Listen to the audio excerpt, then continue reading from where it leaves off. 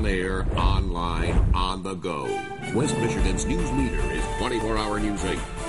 A speedboat going up in flames on a West Michigan lake. 3 kids and 2 adults hurt after something sparked an explosion on the boat.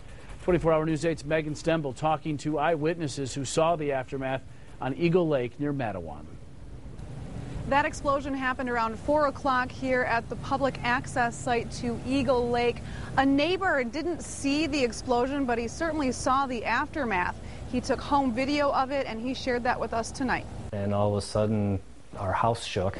We felt like there was an earthquake or a bomb went off by our house. And we woke up, and I looked outside and saw a boat on fire.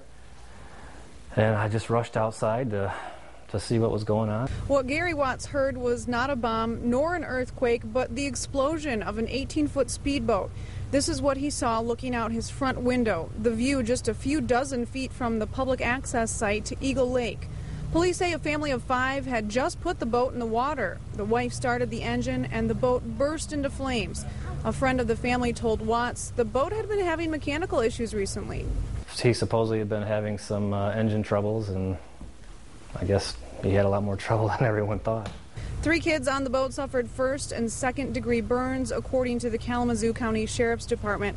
As they were transported to the hospital, the boat drifted down the lake before coming to rest about 75 yards away. That's where fire crews were able to extinguish the flaming watercraft. In Matawan, I'm Megan Stemble, 24-hour News 8. Thanks, Megan. Now, just a few minutes ago, new information coming into our newsroom. Police have now identified the people that were on that speedboat. They tell us Pam Collins, a 37-year-old Kalamazoo woman, along with Heather Frost, a 36-year-old woman from Howe, Indiana, and Frost's 3 children, ages 14, 7, and 5, were all hurt. 2 other people in the party were not in the boat and were not injured. Again, all of the victims are expected to recover.